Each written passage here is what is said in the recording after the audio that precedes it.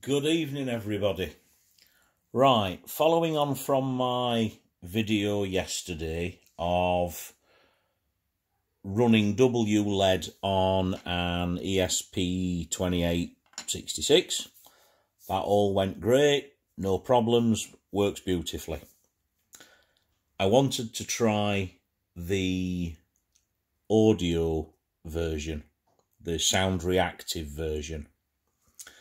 And after doing some research and some more reading, the ESP8266 is not the best choice of device.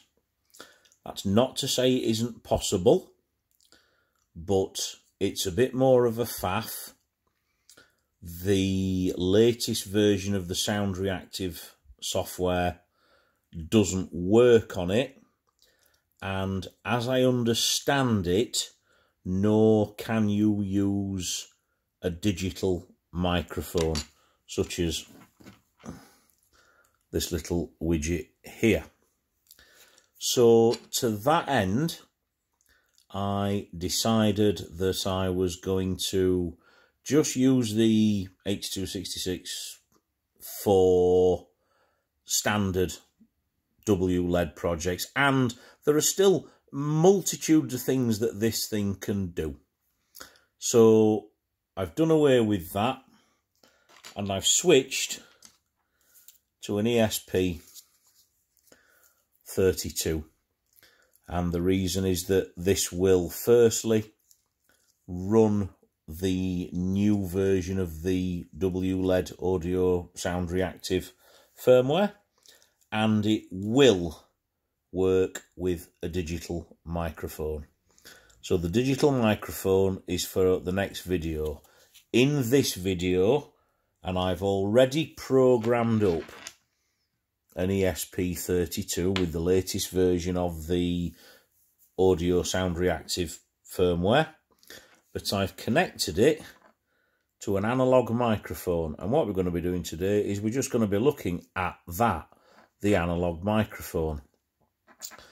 Very, very simple unit. Has a small electret microphone, and there's a little bit of circuitry on the back, which is acting just obviously as a sort of small preamplifier. So there's 3 wires on this thing, and this particular one, and it's a little bit difficult to see because they've sort of cut it off on the circuit board.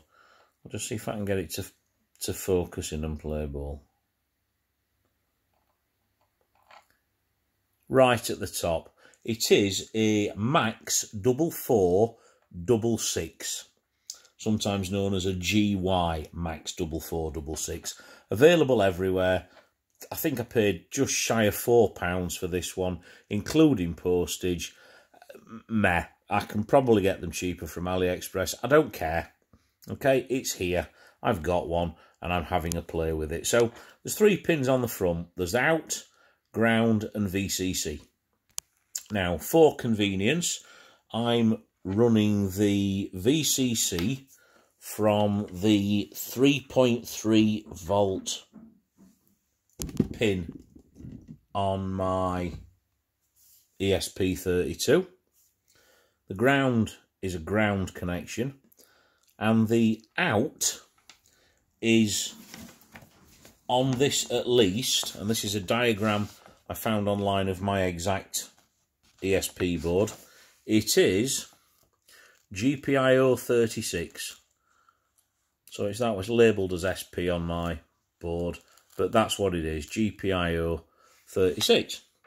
So we've just basically connected that up. So there's the blue wire, which, as you can see, it's the 3rd one down, SP. But that's it. And that is a completely fully functional sound to light unit.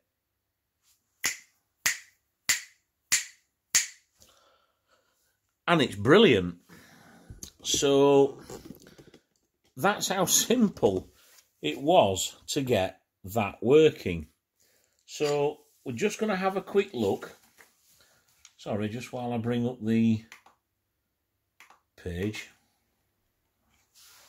Let's see if we can just adjust things a little bit here. Sorry, I must get a better setup. I do appreciate it, but I just do this from the comfort of my living room and settee. So, into config. Okay. Sound settings. Right. Squelch. If you don't know what squelch is, what squelch does is it cuts off the amount of background noise, and I'll demonstrate that now. So if we go to my LEDs, as you can see, if I shut up, there's nothing until they detect sound. If I lower the squelch and shut up, there's no background noise. It makes it much more sensitive to background noise. If I turn the I'll just turn the television up a little bit.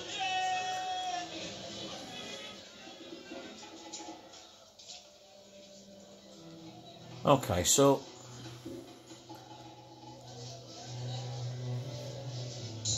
you can see it's just triggering. It isn't very loud, it's just triggering. That's the squelch on 0. So I'm not going to adjust the volume, I'm just going to put the squelch back up to 9 and I'll shut up.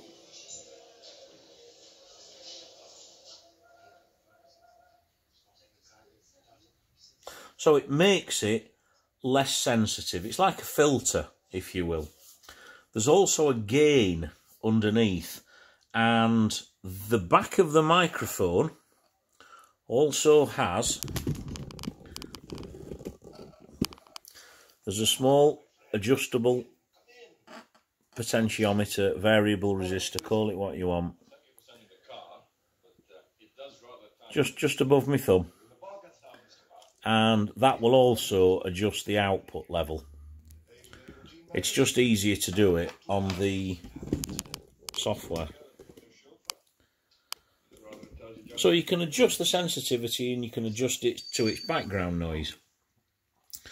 The other thing is here is the microphone type, and it needs to be set, as it is at the moment, as a generic analog. Okay, just there. And the analog input pin is, and this is default, is 36, which is GPIO 36, but you have the option to change it. Now, I'm quite new to all this ESP 32, 28, 66 stuff, so I haven't really had a chance to play, but that digital microphone, I'm going to have to play with that to try and get some sensible sort of wiring arrangement. So I'll just go back. I don't need to save anything. And I'm not going to bother explaining the interface to you because other people have done a far better job. This was just a case of, this is how you rig up a very, very basic, cheap electret microphone to your WLED system to give you audio reactive LEDs. And as I say, as you can see, it works really quite well. There are numerous patterns to choose from. So that's that video done, the analog microphones, 3 wires. The next video will be the digital microphone, and I think that might be a little bit more challenging, at least for me, just trying to work out these GPIO pins. Excuse me, I can't shift this chest infection. So thank you very much for watching. I hope you've enjoyed it. I hope you've learnt something, and I hope it sort of just inspires you to think, well, if I can do it in my mid-50s, you can do it. As I say, 3 wires, a £3 microphone, job done. Thanks for watching. Take care. I'll see you in the next video.